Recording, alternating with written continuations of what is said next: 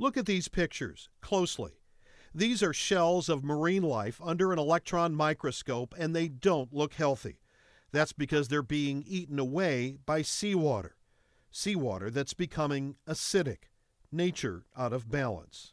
15, 20 years ago, would we even have had a lab like this? Not at all. No, nobody was worried about it 15 to 20 years ago. Ken Siebens is the principal investigator for what's known around here as the OA lab, O for ocean, A for acidification. As burning fossil fuel adds more carbon dioxide to the atmosphere, some of that gas is absorbed into the world's oceans. Remember your old chemistry class. That CO2 causes the pH in the water to drop, becoming more acidic and more capable of eating away at those shells. And these are pretty sophisticated instruments. This is the best there is right now for measuring things like carbon dioxide, pH, fluorometry for phytoplankton and dissolved oxygen in the water.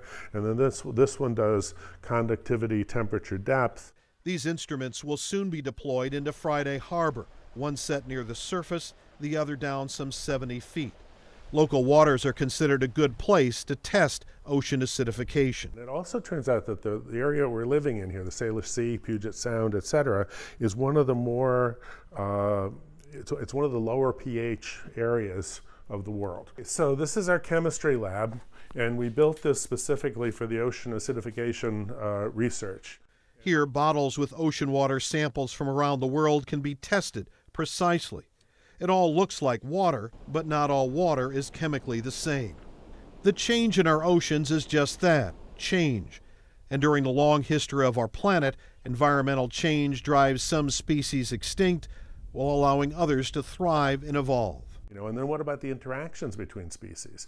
If this species is growing a thinner shell, then predators can break it easier. We now have our first little snapshots of, oh, well, this process is affected negatively. This one is positive. This species doesn't seem to be affected.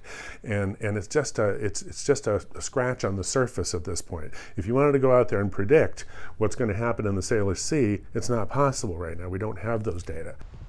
But this lab is designed to figure out just what those data points are.